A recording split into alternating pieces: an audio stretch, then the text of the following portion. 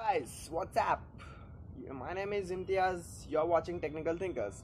So let us start our video. Today's concept is batteryless mobile phones. Batteryless mobile phones. Yes, you heard it right.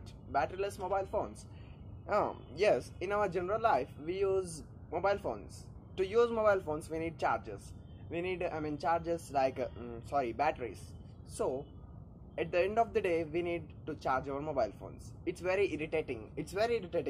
So at the end of the day we used to charge our mobile. While charging we should not use that. It may cause, while charging it may cause, mobile may cause heating problems. So to avoid these problems, our new technology has been implemented to upgraded level. So that is batteryless mobile phones. In that batteryless mobile phones, the battery is totally absent. So these batteryless mobile phones are invented by the Washington University of America. That students have been implemented this technology have been using, the trials have been going on.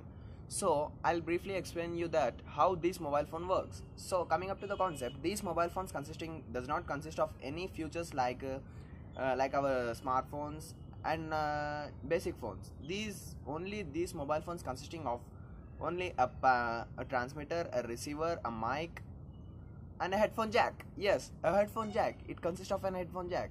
And how these mobile phones work, let us know about these mobile phones. So these mobile phones consisting of a transmitter, receiver. As you all know about this, the picture of this picture of this mobile phone is like this. So this mobile phone does not have contains any display, but because for the display we need more power. We need to consume it for displaying the numbers. It consumes more power. So to reduce the power consumption, so these displays are avoided, and extra features have been also avoided. For just dialing purpose, it is used only for dialing purpose. So how it works, so let us know about that. These mobile phones have a reflector in the back panel of their surfaces, their PCBs. So this reflector reflectors consumes the receive the radio frequency signals and transmit the voice signals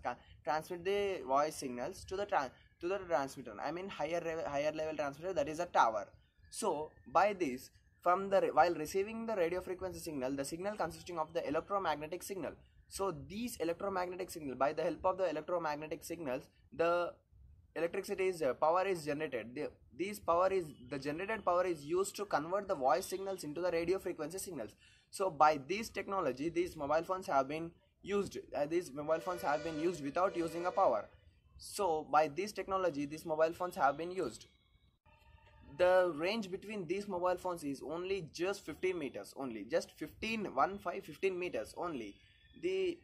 Because of low receiving of the signals, and in this signal, while receiving the signals, radio frequency signals, the amount of electromagnetic signals is very less. So by this, the low power is generated and the transmitted range is just only 15 meters. Yes, they are studying that to implement the more, without battery we can use the all features like which are available in the smartphones. So this technology is going on, researches are going on. So we'll get in output in very fast in coming up days. This is about the batteryless mobile phones. If you like this video, please press the like button and subscribe my channel and share these videos to all your friends to let them all know about the latest technology and technical updates. So thanks for watching. Jai Hind.